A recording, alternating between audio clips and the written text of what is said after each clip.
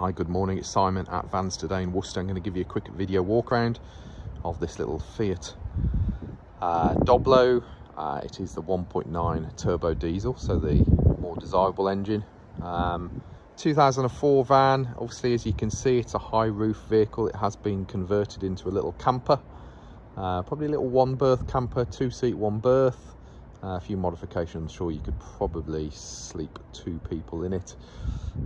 It's in exceptionally clean condition throughout, to be fair. It has only covered 40,000 miles. Good service history with it. The little old lady that owned it has kept it serviced every year, even though it's not actually really been going very far. And as I say, 40,000 miles. What a lovely little find with that miles on. Condition wise, really nice. Hopefully you'll pick that up as we go around. So loads of space, or loads of air in the light in the van. That would be the word I'm looking for, light, because you've got this lovely glazed high roof, but it's still got the glazing in it. It gives you a lot of nice internal light. Front of the roof, as you can see, is in good condition with no major damage. We've got just a little start of a little bit of spider paint there. Should be fairly easily sortable by a smart repairer. Coming down to your front windscreen is in great condition with no major stone chips that I can see. We've got a few water drops on there this morning, but nothing major on there. We have a DAB aerial that's obviously been fitted over this side of the windscreen. Coming down onto your bonnet, yes, I know it's rained, I know it's got some water on it, but we're not trying to hide anything. It is in good condition. There are no major stone chips. We have a little bit here that needs touching up right on the leading edge of the bonnet. We have a little stone chip there. I think that's a bit of a leaf. But apart from that, the bonnet is in great condition. Headlamps are obviously plastic. They've got a bit of the old sun fade on them at the moment. We will get those cleaned and mopped up to good order for you. So both of those have that little bit of sun fading on them. Passenger side front bumper corner, that's in great condition with no scuffing on it. And if I just get down low and look down the passenger side of the vehicle, there is no major dents, dings, anything particularly cosmetic to point out to you. All pretty damn good. Coming around the front of the vehicle, as you can see, your front grills, radiators, etc. are all in good condition. Your driver's side front bumper corner, that's in good condition. You know, well, we're looking at a really minor little scratch there, but nothing major at all. And then looking down the driver's side of the vehicle, again, this side really straight and tidy, no dents or dings. Obviously with this miles on it and the history it's got, it's just not done a lot of hard work at all. Alloy wheels on the vehicle. So as you can see, Fiat badge alloy wheels. I have no idea whether they're genuine ones or not, but you've got a lovely Cooper tyre on this side. That tyre has loads of tyre tread depth on it, as you can see. Driver's side front wing, that's in great condition as well. There's a really nice kind of gleaming finish to the paintwork as well. Dynamic spec as the base vehicle, so that was like their top specification in this van at the time. Colour coded mirrors, as you can see. We have a little bit of a crack in the mirror unit there, actually. Mirror unit itself is all good. It's fairly secure, but there is a little bit of a crack in the mirror unit. Driver's side door glass, that's in good condition. Driver's side door itself and your protective rubber strip on the door, that's all good. Driver's side rear sliding door, so it's a twin side loading door van. This side's probably quite redundant really, other than if you want to open it up whilst you're sleeping in it. It gives you a little bit of access to the one side of the van. Looking down low at your sills are in good condition. There's no signs of any real damage or corrosion or anything like that on them.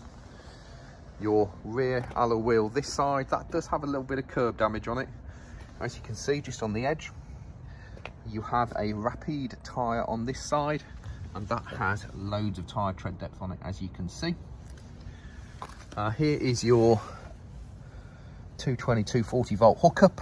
So your external hookup is done through there.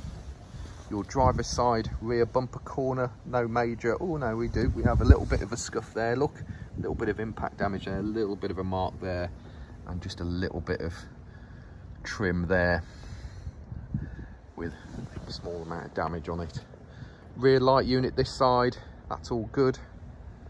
All your glazing etc this side is all good, and looking at your upper part of your roof, that's in good order.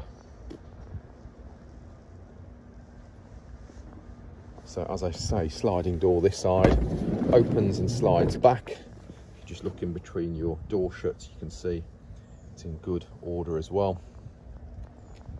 Door seals appear to be in good order. And then that just gives you access to some storage behind the vehicle. Coming round to the back end, you have rear barn doors fitted. High level rear barn doors, as you can see. High level brake light here. Windscreen wash. Heated rear window with a windscreen wiper wash on it as well. Rear doors are in exceptionally clean condition as well. Your plastic bumper protector, that's in great condition. Door locks this side are all good. Opens up nicely, as you can see. The inside of your rear doors, they're in great condition, so there's no kind of excessive damage to them. I would imagine this has been converted from new, looking at this vehicle. And then, yeah, we have obviously curtains on the back. So rear doors open to give you a kind of nice open access to the van. Your little steps there, they can come out just to help you get in and out. We have storage nets here. We have some power sockets here, as you can see, with USB charging. Your hob and stuff, so that's all under here. That all lifts up. You've got a nice little gas hob, 2-burner gas hob. There's your sink with internal water as well, and tap. And then we have in here your LPG storage tank. In this one is your water tank. Little table, it does fold down as well. I've got it on display at the moment, but it is in there at the moment. And then in here we have some further storage with yeah, more stuff. Up there in the roof, you've got these lights. I have just turned them on for the photo, so these just manually turn on and off. So at night, that'll give you some internal lighting. The roof is nicely finished, as you can see. We have shelving up here, so that just gives you additional storage along the sides there. The normal Vans lighting on the back here, I would imagine that's actually probably quite redundant now. We'll double check why it doesn't fire up though, just in case. And then, as you can see, so it does have internal blinds for your rear windows, okay? They are fitted on this side and this side here in the back, okay? You also then have your curtains, and then this here is your single bed setup that you have in the vehicle, okay? Further up there on the front, above your head, you have a storage shelf, and in there are further sun blinds or window blinds as well for the vehicle as well. Carpet, etc., all carpeted inside. These will come down. I have taken pictures, okay? You got little oh god, gone the right at me, you know what I mean. There's a picture of them, yeah. So those open up in behind this one. God, it's gone straight out of my mind. Too many bangs to the head over my years, I'm afraid. In this one we have I think a porta potty. We have further storage in that one. So there's loads of storage in the van. And you obviously have a normal power hookup, so you've got your gas hob, you've got your water, and you've got your external hookup as well, and you've got your lighting inside.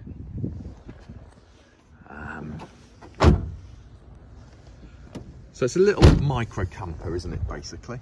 Rear light unit this side, that's in great condition. Driver's side rear bumper corner. Oh, you do have reverse parking sensors on the vehicle as well, by the way. So passenger side rear bumper corner is in good order. And if we just look down the passenger side of the vehicle, it's in really great condition. Upper part of the roof, this side's all lovely. A real nice gleam to the paintwork as well, and that's as it's come in, to be honest with you. We've given it a quick valet, but it came in lovely condition. Lower quarters, glazing, sliding door, etc. is all good. There's your fuel filler in here, which has a lockable cap on it. alloy wheel this side, again some minor curbing on it. It does have another budget tyre, a Rapide, that matches your other side, and that one does have loads of tyre tread depth on there as well. There's just your external or your wastewater pipe coming out the back there. Sliding door this side, and that just gives you access to this side. So as I say, your table is currently up. This will fold down to here. You have some further power sockets here, and your entry steps, etc. this side are all in good condition. Back of the seats, as you can see, are all good. Curtain that comes across, so that will section off your front end of the vehicle, and then obviously you've got your curtains for this side. So yeah, at night you'll sleep in the back here on the bed over here. There's your kitchen side of things, and then you'll have a curtain that comes across the front here and covers over that side. Sorry, let's do the sliding door. There we go. Release the latch, close your sliding door. Passenger side front door, that's all in good condition. Looking at your seals down low here, those are all in good condition with no damage. We have another Cooper tyre this side, so both the front alloy wheels have Cooper tyres and your rear ones have Rapide tyres. And again, those have loads of tyre tread depth on there as well. A few minor marks on your alloy wheel this side, but nothing major. And then passenger side, wing, etc., that's all in good condition. Mirror unit this side, that's all good. And then a passenger side door card and door, as you can see, that's in clean condition. Your entry sills on this side, plastics are all good, the carpets are clean. Here's your bonnet release, I'll pull that so you can have a look under there. You do have a passenger airbag, as you can see. You have a glove box this side, there's your tow hook as well. Hopefully you'll not need that. Obviously vents, etc. It does have air conditioning this vehicle as well, which is all nice, isn't it? And then your passenger seat trim, as you can see, that's in clean, tidy condition. Little armrest for your driver's seat there as well. Now then, let's try and open up the bonnet one-handed. So, just underneath your Fiat badge is your bonnet release, and that just moves to the left.